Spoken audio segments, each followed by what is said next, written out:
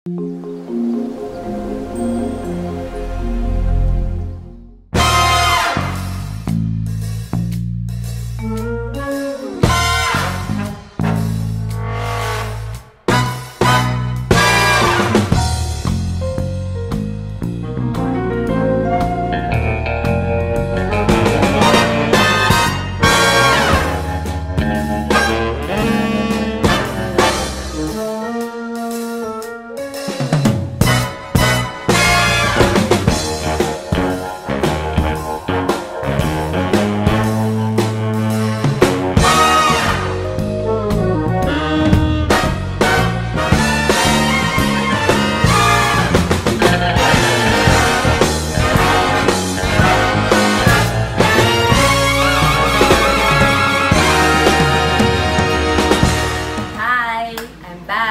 this is Jeng. For today, we're going to make my specialty. It's spicy seafood mix. It's actually my own recipe, but it might be similar to other recipes that you can see in the internet or somewhere else. But then this is what I do in my own recipe. So there. So let me show you what are the things that I'm going to use. First, we have the sugar here. Never mind my rice cooker because there's no place that I can place it.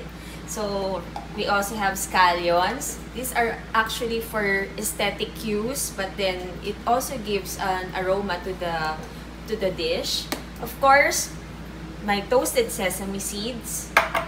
And then, please, never mind the container. It's actually doenjang container, but actually, it's siling labuyo, or our very own chili labuyo there.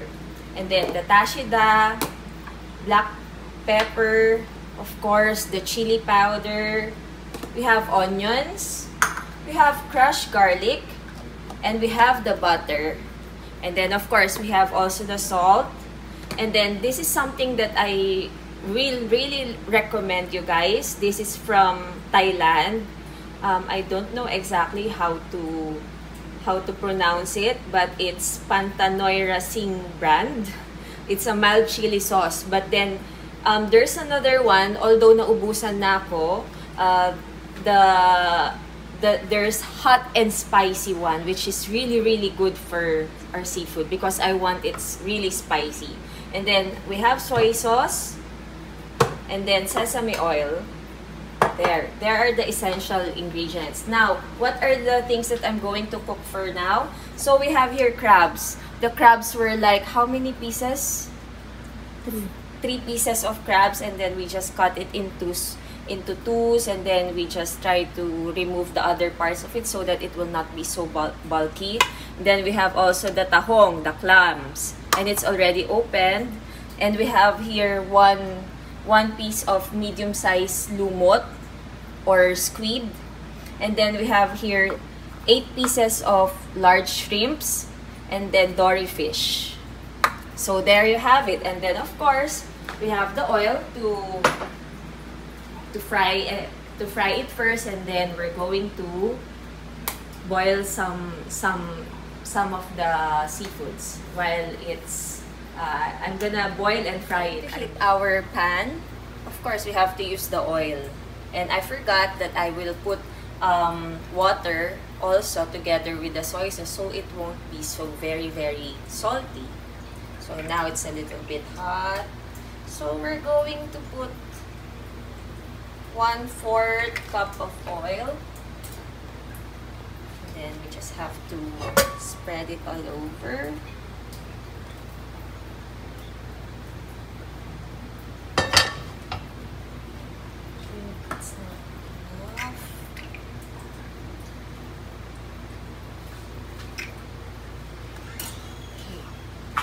Then, while heating up,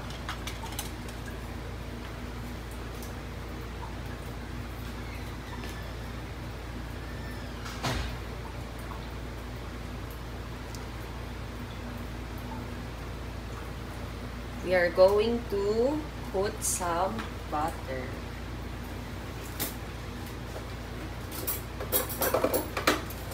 I will be using this much of the butter. And then I will use also the same later. So this is together with the oil.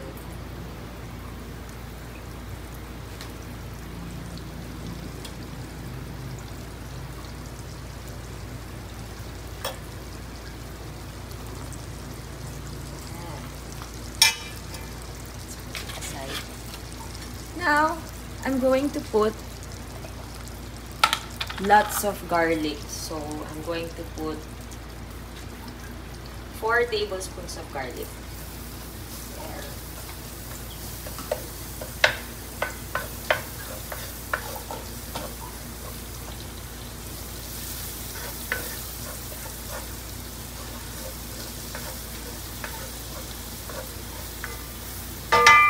And then, onions. This is like isa, right? So, you will saute. Pero hindi ako talaga mahilig mag-saute.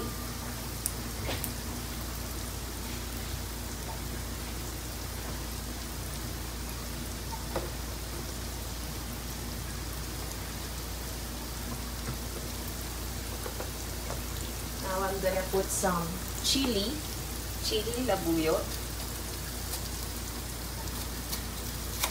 1 tablespoon. Medyo frozen siya. Nagpo-frozen ako lagi ng mga ingredients so that I don't have a problem when I'm about to cook something. There you go. Then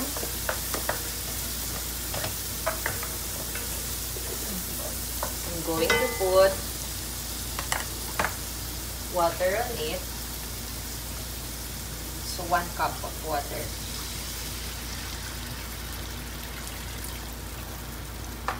Probably 2 cups. Then I'm gonna mix it with the soy sauce. For the soy sauce, you could probably have half cup lang.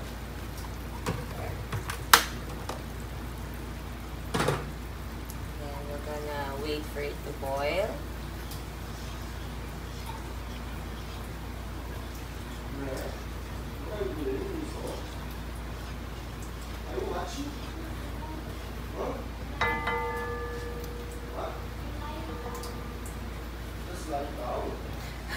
I'm sorry for the background. My husband is talking to my daughter.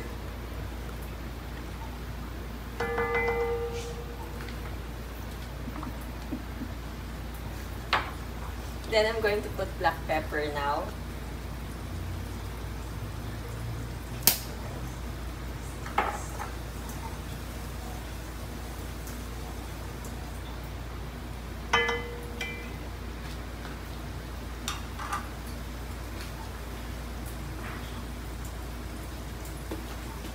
Now I'm going to put sugar.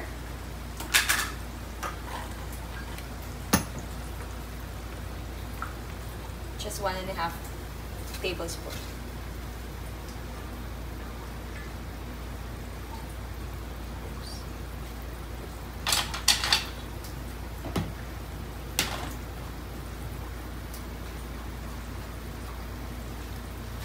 Yan, nagbo-boil na siya. So, I'm going to put ashita. Inuuna ko guys yung mga ano niya para mag-ano siya, lumasa siya kaagad sa seafood. So, I'm going to put half tablespoon.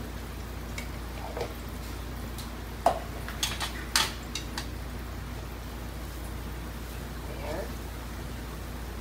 And now, we're going to put the seafoods one by one. Wait up. I forgot to put chili powder. So for the chili powder, I really want it to be quite spicy. So I'm going to put 2 spoonfuls of chili powder.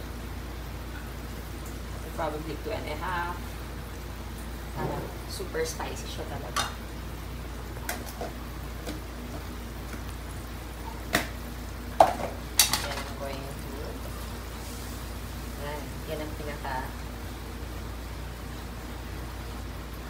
sauce. Yan. And then, now, I'm going to start putting the seafoods. So, I will start with the squid.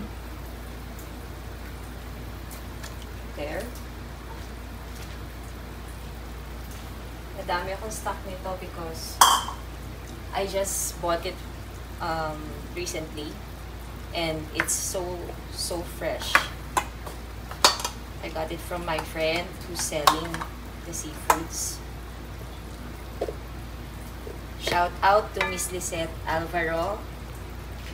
And by the way, the person who requested this is Crystal Nicolas. So I hope you will try to cook this one for yourself. Then I'm gonna put the crabs. Yan, nakita nyo naman, ang daming crabs na yan. These crabs are actually from Bataan. My mom used to bring us crabs and lagi lang siyang frozen sa ref ko. So whenever I want to make seafood dish, panay akong meron ganito. I have a lot of supply before ng crabs because my family is from Bataan, where you get actually the imported or for export na mga sugpo, tiger prawns in different sizes, you name it. Then I'll just remove the. I'm going to put the tahong now. There.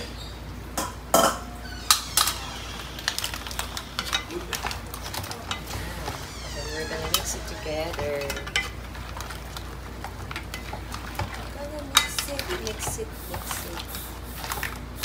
I think my visitors are coming already, so there.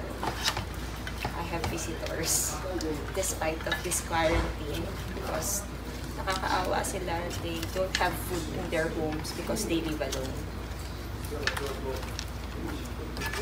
Okay. Then I'm going to put the tiger prawns.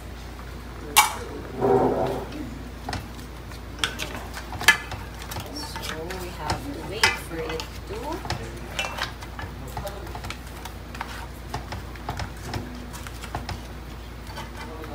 by the way, yung mga crabs ko, they're already cooked.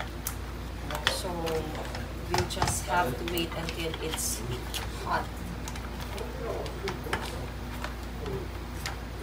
And then, I have dory fish.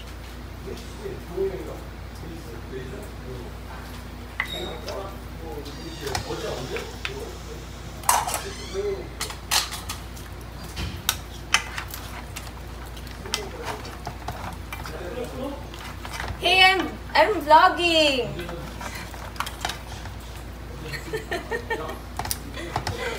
Sorry about it, but that's how we just talk to our friends.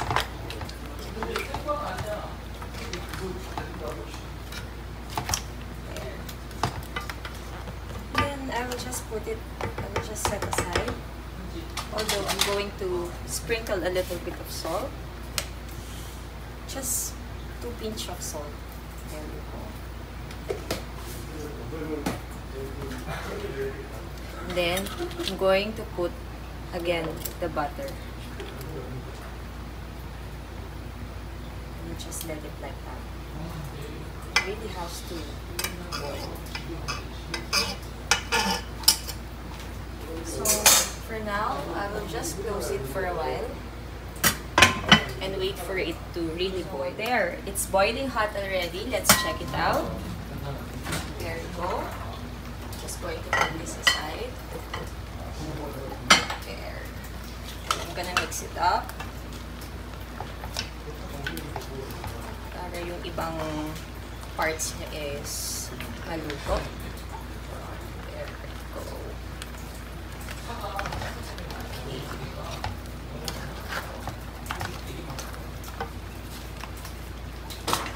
Okay, Now, I'm going to put the mild chili sauce.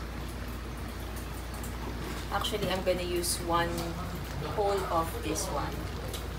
I'm just going to use the remaining from this one.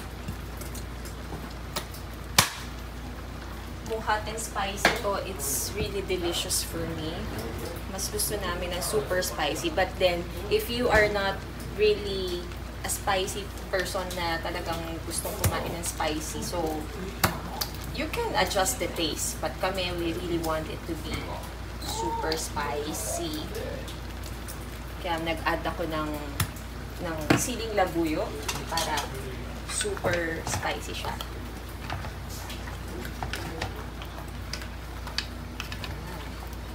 So just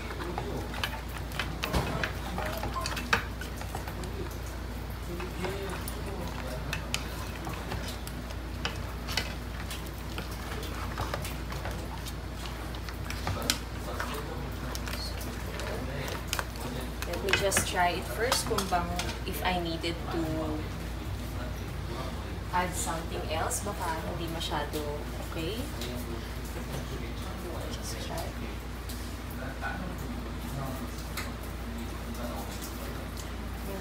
I think it's spicy and it's a little bit salty and then a little sweet. Okay. Although parang mas masarap kung gagawin ko siya ng konti pang chili powder. Parang mas masarap for them because they like it really, really spicy.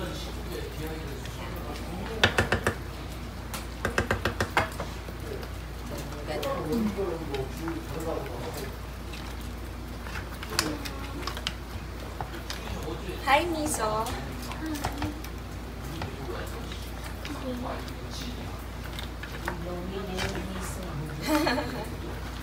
So there. Okay. Then I'm gonna put a little bit of sesame oil.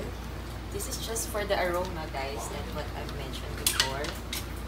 So I will put 2 tablespoons of sesame oil there.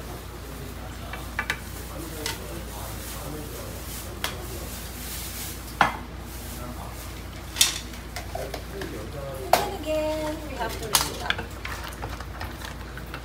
But feeling ko, gusto kong lagyan ng bulyot. So guys, I'm gonna put bulyot para lumapot siya ng konti.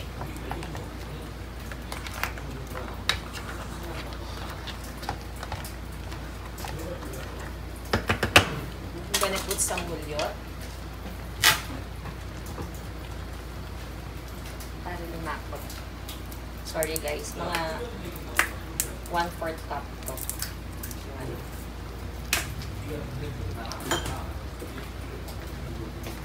Mix it again.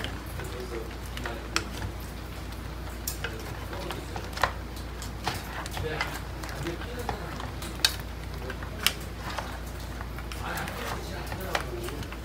Okay. Now, I'm going to put scallions on top of it.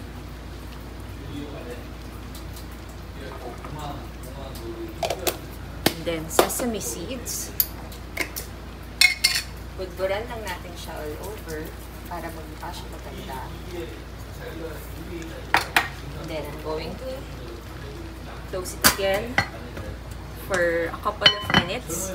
This is our spicy seafood meal, and these are the side dishes that we have now that we're going to share.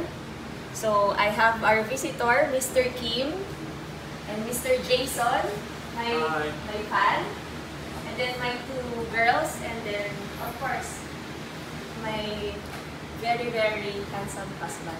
So we're gonna eat now, guys. Thank you for watching. Don't forget to like, share, and subscribe to my channel. Bye! Cheers!